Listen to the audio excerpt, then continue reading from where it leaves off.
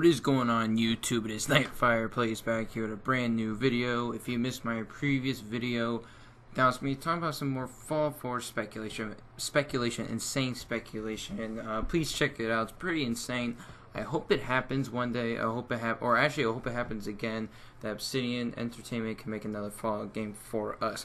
But today I am going to be teaching you guys, or give you a little tips and tricks on how to get easy dark matter camo within like 3 weeks. So let's get straight into it. So I've been playing this game quite a while. This is some old gameplay, me playing arena with my buddies. So I hope you enjoy the gameplay in the background. But to get to the real deal, I've been grinding Black Ops 3 for the past 2 weeks, just trying to get dark matter camo. I've got in the submachine guns, diamond, assault rifles, shotguns, sniper rifles, and I need one more light machine gun, and I'm almost done with the launchers. I just need to do the black cell to get that gold. I need to work on the combat knife and the 3 pistols still, but I'm going to give you a straight tips and tricks on how to easily get diamond camo for all those classes. So let's get started with the submachine guns.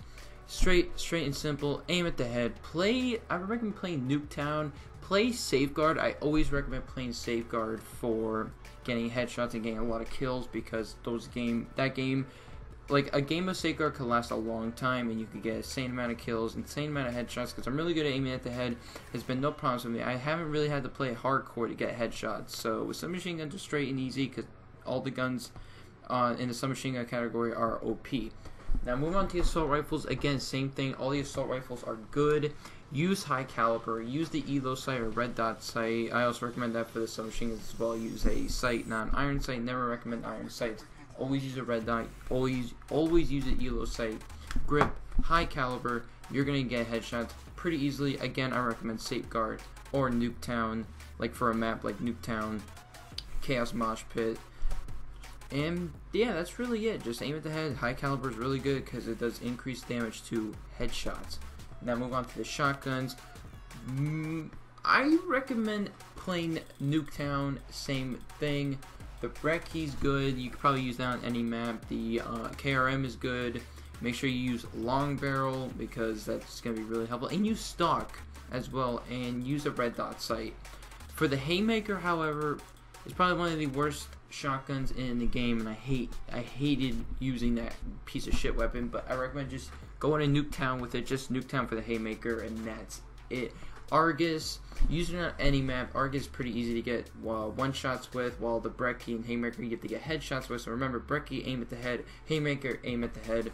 And the KRM is a one. You have to get one shots. That's the challenge, and that's pretty self-explanatory. Light machine guns. Same thing, Safeguard. Make sure you have a red dot or ELO sight. Make sure you have quick draw and grip on your guns. Safeguard again. Nuketown if you want.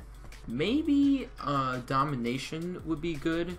Domination would be actually kind of great for the light machine guns, considering that a lot of people will be on the objective. Same thing as Safeguard. Moving on, sniper rifles. For the drag kit, I recommend actually going to hardcore, because I actually did have to go to hardcore to get one shots. Like, play Domination hardcore. I got a lot of kills, a lot of one shots. For the Locust, I really hate the Locust because I get a lot of hit markers. Same time, I do like it though. I recommend going to hardcore for the Locust, or Safeguard or Domination. Again, not really for attachments. It's up to you, really. There's no high caliber or anything like that. Just make sure you get those one shots on the chest or head. Same thing with SVG. The SVG is actually a one shot all around. That should be an easy weapon. The PO6, I recommend still playing Safeguard, because Safeguard actually would be really good for that. Just stay in one spot. You'll get one shots. You don't really need to go hardcore unless you really need to. Moving on to pistols, I have used the pistols. I have gotten a lot of headshots with the MR6. I recommend going to hardcore, team deathmatch, or domination. Make sure you use a reflex sight, quick draw, long barrel, whatever you need to use to get those headshots. The RK5 and the MR6 are pretty easy. The LCAR is really inaccurate. I still recommend going to hardcore with it, but then you eventually get those headshots. Just aim, just spray with the LCAR on the head. Same with the RK5 because it's semi-automatic. MR6, you don't really need to spray. You can take your time, shoot, make sure hopefully they're not looking at you, so you can take your time. The launchers, I recommend playing Ground War. It's a time basis. You know, you gotta destroy 100 score streaks. I recommend playing Ground War just because there could be UAVs all over the place. hardened sentries, guardians, and obviously after you destroy the 100 score streaks, you gotta get destroyed like 10 guardians, hardened sentries, or power cells. I recommend going to ground war for that again. The same as the towns and Cerberuses, you gotta destroy 5 of those. And then the combat knife, I recommend just playing Nuketown. Make sure you use smokes, like use the ghost perk, use blast suppression, use dead silence. Use those things for the combat knife, because combat knife is really hard. Make sure you camp a little bit in corners to get those bloodthirsties.